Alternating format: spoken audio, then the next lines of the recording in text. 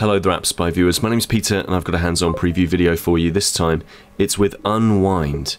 Unwynd is from Dropout Games. We met these folks while we were at Pocket Gamer Connects in Bangalore, and Unwynd is a really chill, totally zen puzzle game.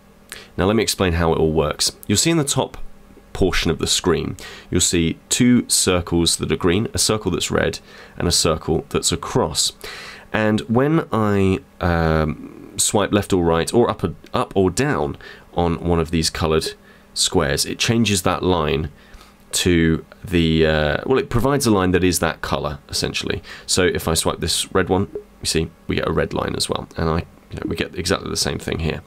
Now you'll see at the top of the screen, the circles have all gone, but you'll notice that there's still an X. And if I do that, then unfortunately, that doesn't work out very well for me, because the way that you fill in the circles and crosses is you make a line that is the same colour as the square that it's on, and to make a cross, you need to make a line going through a different coloured square, like so.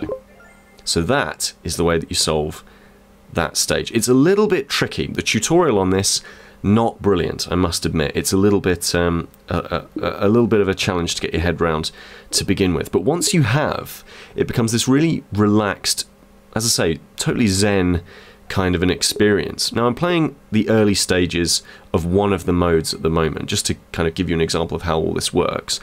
The game's not out on iOS just yet. It's coming out on the 26th of June, but it is available, I believe, on Android right now, and it's also available for Windows phones. So what does that do? Oh, did that do something good? I don't know if it did.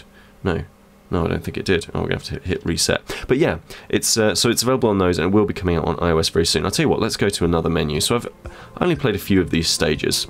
So let's go to Walls, for example. Now, Walls brings in a different element to the game. So you see, they've actually put up these walls. Do you see why it's called walls? Yes, I think you probably do right now. So what I want to do here is, I think what I'll do is that one, and that's filled in one of the red ones, and then I'm going to fill in that one, and oh no, I think I've already gone wrong. Oh, okay, so let me get rid of that. I can go back several stages like so. So I think if I do that, no, what about that? Now that sorts that out, and I think that might already be a win. Yes, I think it is. So that gets all of those objectives. Yes, it certainly does. Fantastic. And there's a real sense of accomplishment when you actually manage to get through this stuff. As I say, it's coming out in late June.